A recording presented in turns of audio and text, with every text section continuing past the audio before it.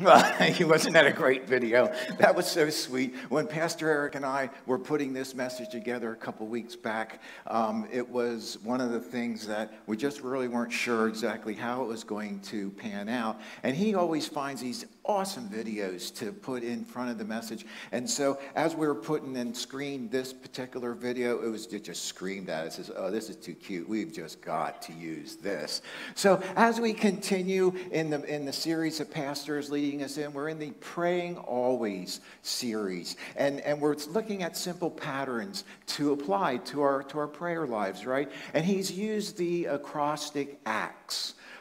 ACTS, right? And A that we've covered a couple weeks ago is adoration. And then a couple weeks ago, he presented confession. Then we took a little time out for Father's Day. We had a nice Father's Day service, didn't we, the other week, right? That was nice, the butterflies and the bacon. Oh, I didn't get any bacon, but a lot of people got bacon, so that was really good for them. And then, of course, we get to Thanksgiving and supplication. So today we are talking about Thanksgiving and how we might apply that to our prayer pattern. Now, first, I have a little question for you all, and I'm pretty sure I already know a lot of hands are going to shoot up on this, but who has gone on a cruise? Anybody been on a cruise before? Yeah, most of us have, right? And going on a cruise can be such an exhilarating vacation. Dollar value, it's hard to beat it for dollar value for a vacation, places to go, things to see, et cetera, et cetera. But there can be challenges with that and discouragements and things that we don't really see coming until they're in our lap. But when we do that, right, we get our tickets and we get on board and we go through the whole process and we get finally into the ship. And we step into the ship, and it's palatial, right? It is so pretty, it's so gorgeous, and it just takes our breath away. Well, what do most of us do next?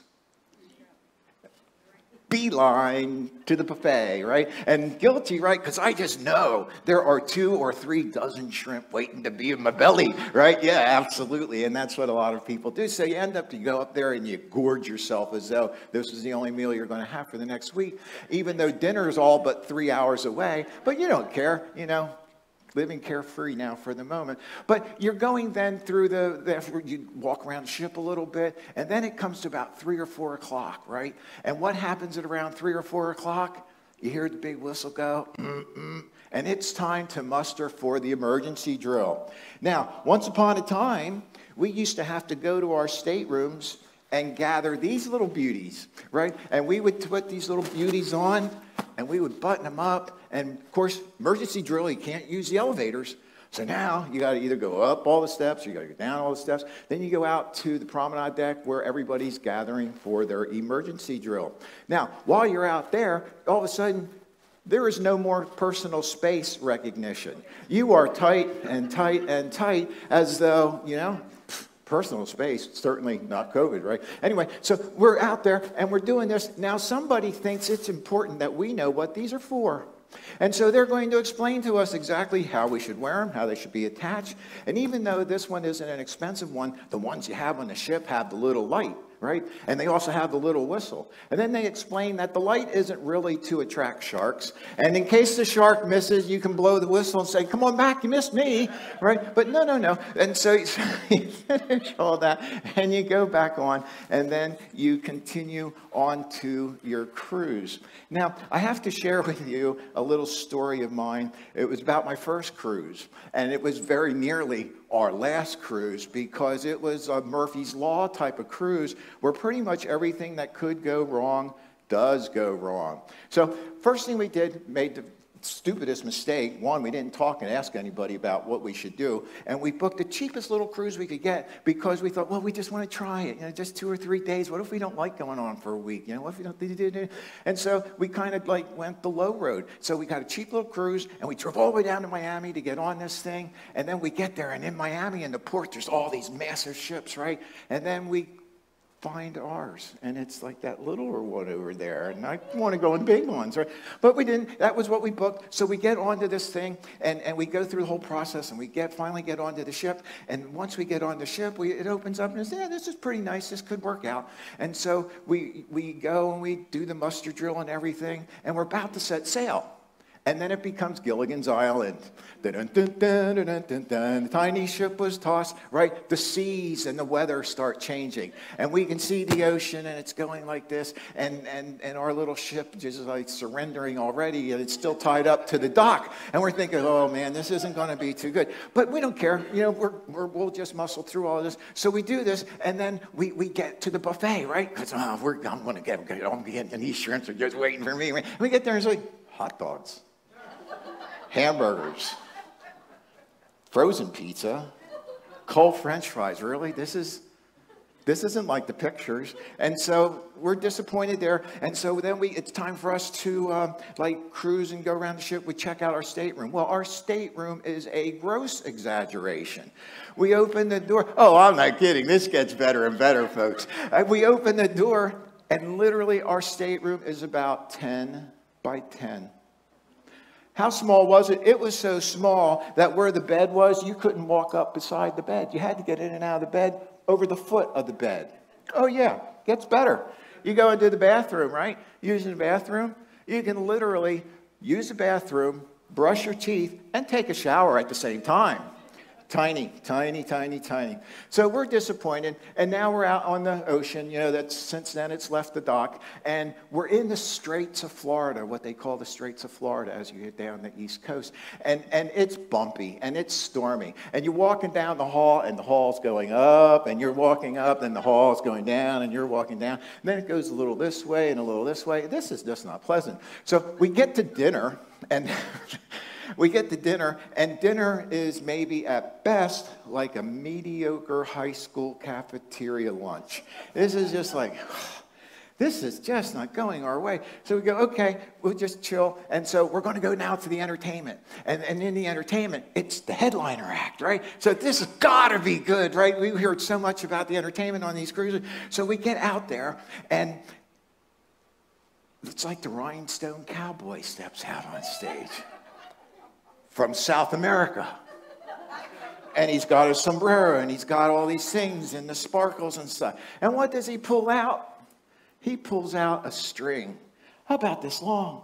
And on each end of it is like this little ball. And he holds it in the middle. And he holds it in front of him. And he goes, clacky, clacky, clacky, clacky, clacky. The ball's going up and down and up and down. This is the entertainment. Oh, but he was good at this. He was like the clacker meister, right? He could do it over his shoulder, behind his back, between his legs. He could swing it around like a lasso, right? He could throw it over his shoulder like something. But he could do all these amazing things with this. But I'm looking at my wife and go, seriously? So we go, okay, this is just a bad day. Tomorrow we're going to be in port. Maybe tomorrow will be a better day. So we get to tomorrow. We get back into our room, right? Now, if motion sickness doesn't capture you, when you're bumping around in the seas like a can, like beans in a can, it can be very relaxing. You can go to sleep and sleep like a baby in a cradle. And that's what happened to us that night. But all of a sudden, about 4 o'clock in the morning, bam, bam, bam, wakes up, right? Bam, bam, bam. We wake up, we spring over the foot of our bed. And our stateroom is filled with smoke. And it's like, whoa, wow, and bam, bam, bam, you got to get out. So we throw on our bathrobes, and they usher us out to the side of the boat, and we're looking down the promenade, and what are we seeing?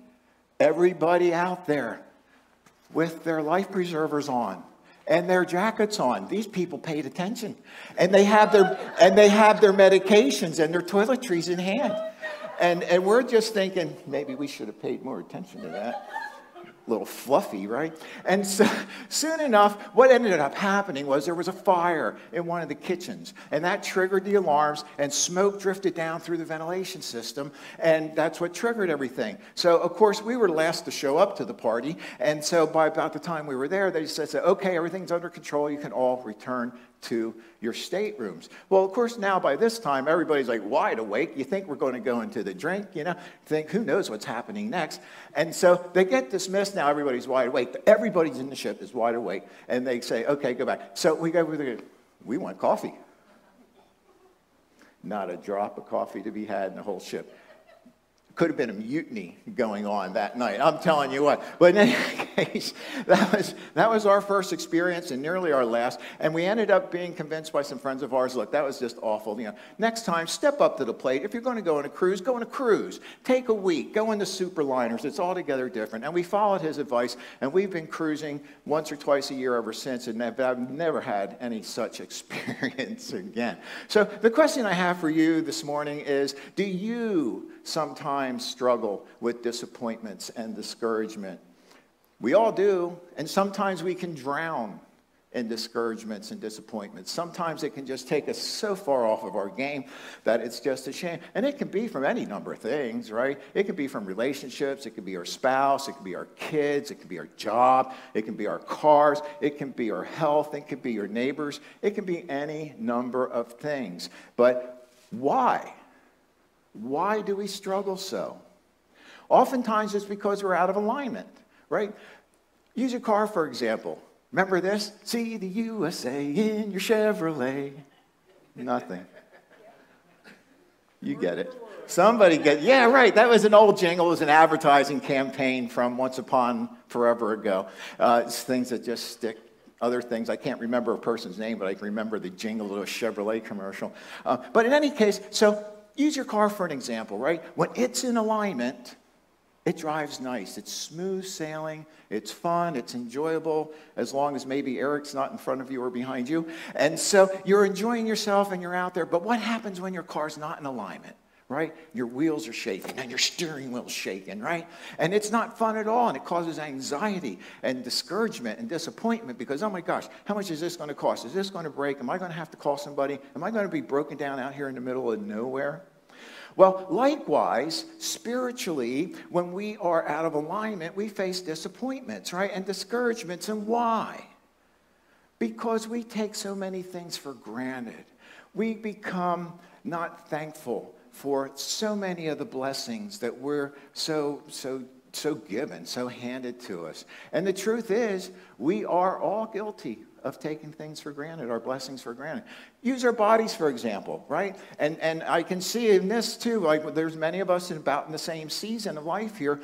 When we were young, right, we just took for granted all the millions of things that go on in our bodies 24/7, 365 that we just don't think about. It's not that we're malicious and just blatantly taking them for advantage, like, you know, like, oh, well, we don't need sleep and we can eat what we want and we can drink this and we can do that and we can do that. No. I'm not talking about that. I'm talking about things like our hearing. We don't miss our hearing until it fades. We don't miss our vision until we need glasses to see, and even then you kind of, which way this going? Oh, wrong pair.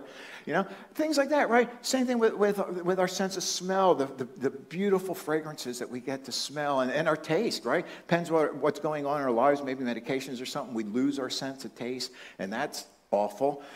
Maybe it's our knees. Maybe it's our backs. Maybe it's our kidneys. There are any number of things that we take for granted until they malfunction or they're not there to be what we just take for granted. So let's look at 3 things to be thankful for. Number 1, what has God done in the past? We read from 1 Chronicles chapter 16. Remember, it's going to be a test on this, Pastor said. Verses 7 through 16, where David's glorious psalm of thanksgiving provides us a blueprint of thankfulness. That day, David first appointed Asaph and his associates to give praise to the Lord in this manner. Give praise to the Lord, proclaim his name, make known among the nations what he has done. Sing to him, sing praise to him, tell of all his wonderful acts. Glory in his holy name. Let the hearts of those who seek the Lord rejoice. Look to the Lord and his strength, seek his face always. Remember the wonders he has done, his miracles, and the judgments he pronounced. You, his servants, the descendants of Israel, his chosen ones, the children of Jacob. He is the Lord our God. His judgments are in all the earth. He remembers his covenant forever, the promise he made for 1,000 generations, the covenant he made with Abraham, the oath he swore to Isaac. So we might ask, what's the celebration about? What's going on? What's the backstory here? Well, during the period of the Judges, the ark had been captured. The Ark of the Covenant had been captured by those pesky Philistines. And what happened in that time was that Israel and the Philistines are always fighting, right? They're always warring with each other. We win, they win, they just battle back and forth. Well, in this case, Israel had suffered a pretty substantial loss. So some brainiac thought, oh, I got a great idea. Why don't we go tote the ark into the next battle? And we know God is going to just step up to the plate and rescue us.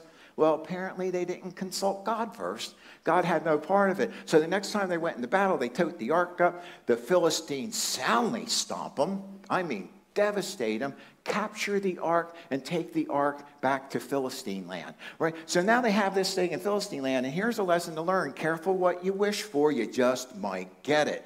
And when you pray, be specific, or you end up with me. So when you pray, it's as important. It is important, right? So here the Philistines have the ark, and this is reminiscent now of what was going on in Egypt when God was like putting the plagues out, right, on the Egyptians, trying to get his people to get set free.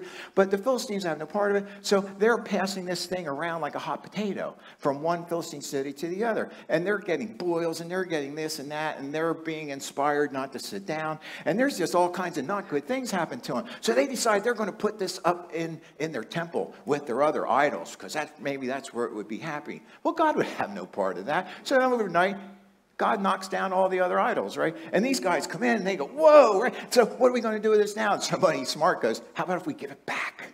Let's give it back to them. So they put it, yeah, right, they do, right? Read it, it's in the Bible. And so they put it on a cart with a couple dairy cows, and they pushing it, and they go off back to Israel, and they ended up, wanders into Israel, and it ends up in Abinadab's house. And so, don't know why it doesn't end up going further, but apparently that was God's will. So it sits there for like 40 years. And during that time, Saul has been king. And of course, King Saul, he's a train wreck, right? He's not about this. But then comes David.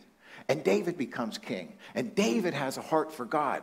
And David says, whoa, we got to get that back here, right? We got to get the ark. We got to get it into Jerusalem. We got to get into alignment to God's will. So they're all happy, and they send a team out to go get and then so they put it on a cart, and they have a couple oxen. And they're bringing it back. And then, of course, many of us know the story, right? Because this is like a woe story. And so the ox maybe trip up a little bit, and the cart wiggles a little bit, and it looks like the ark is going to fall off. And poor Uzzah, he's just there, and he's like probably reflexes. He goes, no, we can't do that. God strikes him dead for doing that. And David's like, whoa. How about if we stash this over in Obed's house for a while? So they stash it over in Obed's house for a while, and they go off and they fight some Philistines again. But in the meantime, they're getting into alignment. And they remember God's will on how the ark is to be carried on poles and organized and conducted by Levites. So David gets this orchestrated, and now, with great thankfulness for all that's happened in the past and what's going on in their lives right then and what their expectations are for in the future, they bring the ark into Jerusalem. So that is what's going on. So how might we reflect on how God has blessed us in the past and what we should be thankful for? Of course, there's many things, isn't there?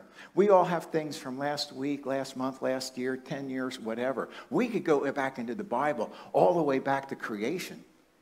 I'm pretty thankful for creation. I'm very happy we exist. And on top of that, in all of this magnificent creation that God made, he made us in his image. That's something to be thankful for, my friends. His image. Now, we can bunny hop forward, right? And we can be so thankful for Jesus and his work on the cross for us. We can be thankful for his resurrection, the empty tomb. We can be thankful for Pentecost and the Holy Spirit that comes to live with us. I like what Rick Warren has to say. Happy moments, praise God. Difficult moments, seek God. Quiet moments, worship God. Painful moments, trust God. Every moment, thank God. Those are words, friends.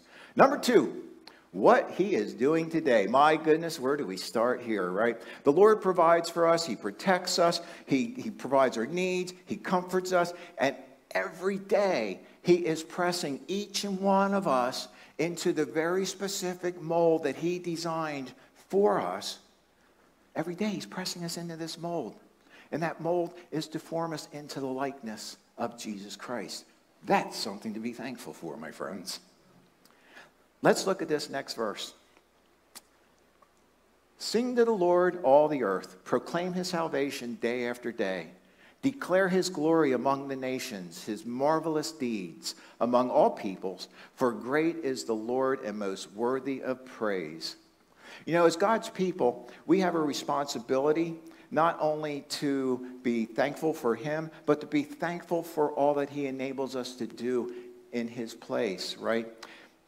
There's a story I heard, and I got to make this really fast. Y'all need to listen quicker because we're already about out of time, and I've got another point to make. So I'm going to make this a really fast story. So I was reading in the news about 2 weeks ago, right? This guy, scuba diver, he's in Cape Cod. He's in Cape Cod, right? And he's underwater, and he's picking up lobsters off the bottom. And all of a sudden, whoosh, total darkness. And he thinks, oh my goodness, I've been eaten by a shark. But he doesn't feel any pain. And he doesn't feel any like big gnarly teeth or anything. And he's wondering what's going on. And it dawns on him, he has been swallowed by a whale. It's in the news, folks.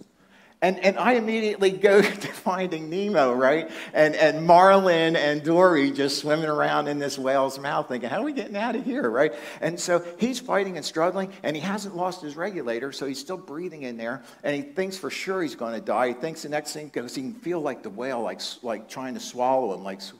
And so he fights against it, and then all of a sudden, he feels the whale going up, and he sees daylight, and the whale shakes its head, and spits him out like old nasty bubble gum, right? And his buddy on the boat picks him up, and they're like, whoa, that was pretty awesome. You can bet that fella thought Lord was with him that day. He was pretty thankful for what he had done that day. So we should be thankful for things like that. Okay, point number 3, and I got to go into fast forward. Looking forward to what God will do. Oh my goodness.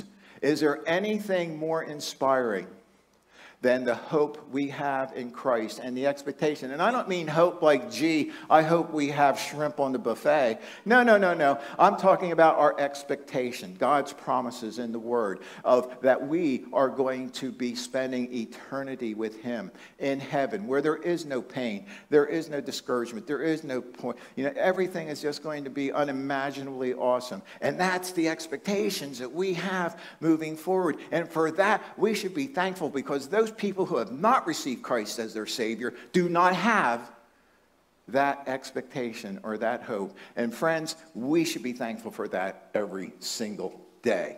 So with that, friends, I'm going to close in prayer because I've run out of time. Y'all really need to listen quicker. So if you could join me in prayer. Lord, thank you for this opportunity to serve you. Thank you for each and every person that's watching at home, for every single person that here is with us today. Lord, I just pray that you will inspire us to be thankful for the things of the past that you have done for us, the things that you do for us today, and the things we look forward to in the future in being with you. And Lord, we are just so thankful for your love and your mercy and your grace, which is everlasting to everlasting. In Jesus' name I pray, amen. Thank you. David.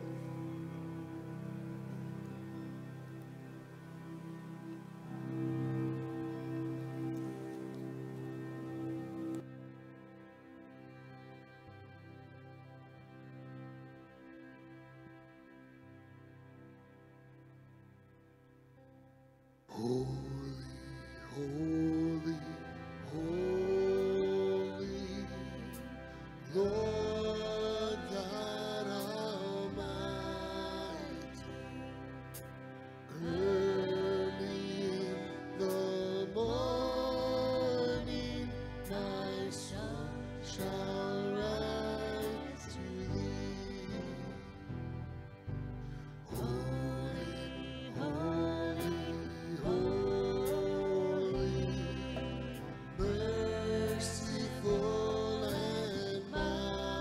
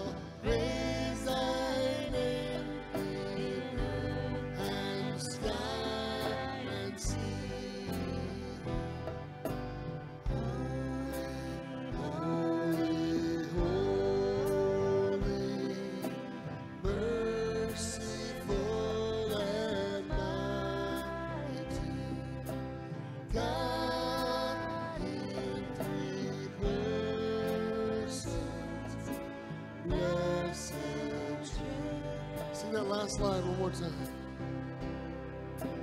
God in 3 persons, blessed Trinity.